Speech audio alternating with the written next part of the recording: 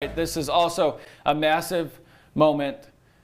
We've talked about it all season, the Home Team Hype Award. Oh, yeah. Who are we picking for the best student section in Central Kentucky? We've seen some great ones. For sure. Right? And we've been trying to see who's got the most energy, who's got the most juice, the biggest turnout, and showing out for our cameras when we go there and see who wants the Home Team Hype Award, who's got the hype. Well, we are finally ready on our final Home Team Friday night show of the season to announce the winner. It's one that you saw pretty recently. Let's see the best student section in Central Kentucky.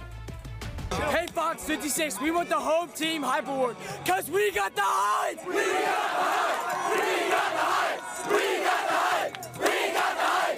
We got the hype! We got the hype! We got the hype! We got the hype! We got the hype! How about that? Woodford County showing up, and here's the banner. Big time. We got it printed. Big props to our creative services team, everyone involved in making this happen.